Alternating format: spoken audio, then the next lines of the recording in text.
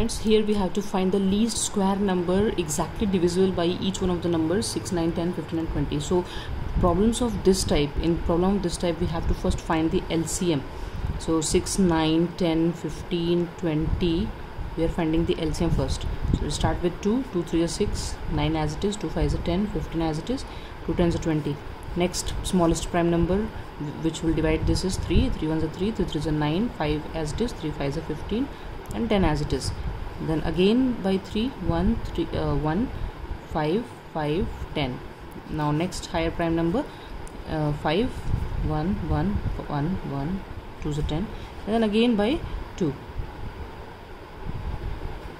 So this is how we find the LCM. So we just have to multiply all the prime numbers over here. 2 3 6 is 18. 18 into 10 is 180. So the LCM obtained of 6 9 10 15 20 is 180. 180 is the LCM of all these numbers. So we have to find the least square number, find the least square number. So it has to be a square number, right? So for making it a square number, what is required here? 180. How 180 can be written? We have to write 180 in its prime factor form. So let's prime factorize 180.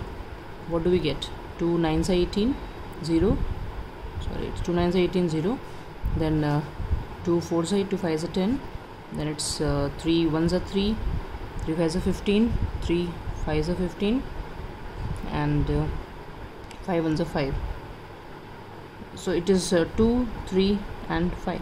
One more 5 is required for making it a perfect square. So what we can write, 180 is 2 square 3 square into 5.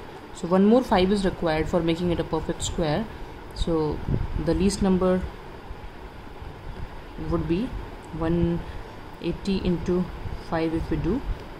So 0, 5 8s are 40, 5 1s are 5, 9. So the least square,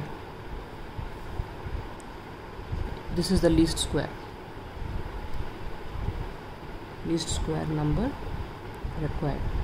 Hope it is clear to everyone. This was not required actually directly.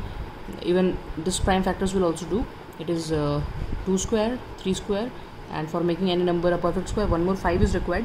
So we just have to multiply the multiplication of all this with 5. So 180 into 5 we got 900, and 900 is a perfect square. Its square root is 30. I hope this problem is clear to all. Thank you.